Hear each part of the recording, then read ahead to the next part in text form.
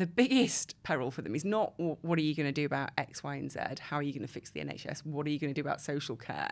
Because they can prep for those, and they have answers, and they have the response for the first time they're asked it, the second time they're asked it, the third time they're asked it, and then they know that the broadcast teams will move on to another subject because there's 5 minutes. They're not going to spend the whole time asking the same question. When they get asked, when have you ever had to go without in your life, then Rishi Sunak malfunctioned. He couldn't answer that. He just said, lots of things, and then gave possibly the worst answer he's given of the campaign so far, saying, boo-hoo, poor me, we didn't have Sky TV when I was a child. I don't think he was saying poor me. I think he was asked, what did you go without? And that's what he went without. Now, obviously, it doesn't play well because it plays into this whole out of touch. Concern Can about you use a him being contactless card machine?